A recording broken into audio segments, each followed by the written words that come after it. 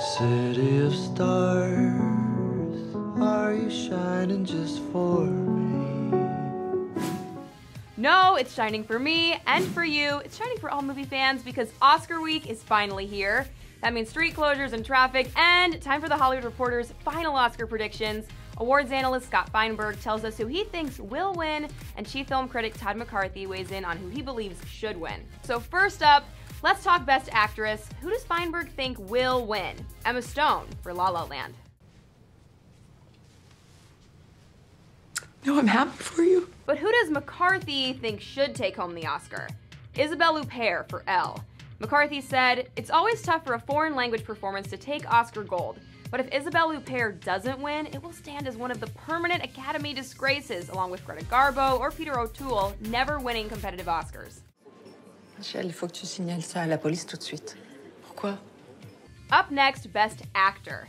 Feinberg thinks the Oscar will likely go to Denzel Washington for Fences. I'm not talking about no baseball. You're not listening to me. I'm trying to explain it to you the best way I know how. But according to McCarthy, Best Actor should be Casey Affleck for Manchester by the Sea. It seems like he's doing pretty good, huh? Considering. I think he is, yeah.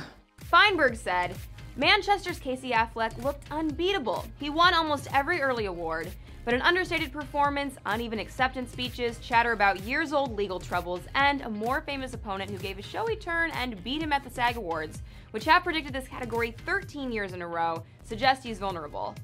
Finally, the night's biggest honor, Best Picture. And we finally have a match for who the critics think will and should win. That's right, La La Land. You've never seen it? I've never seen it. Oh my. La La Land garnered a record-tying 14 nominations. As Feinberg pointed out, the other two films that got that many, All About Eve and Titanic, both won Best Picture. For the full list of 2017 Oscar predictions, be sure to check out THR.com and let me know your predictions in the comments below. Plus, for all the Academy Awards coverage you want, be sure to stick with us all the way through Oscar night. I'm Tiffany Taylor for The Hollywood Reporter News. This episode of The Hollywood Reporter News is brought to you by American Airlines, Hollywood's favorite airline.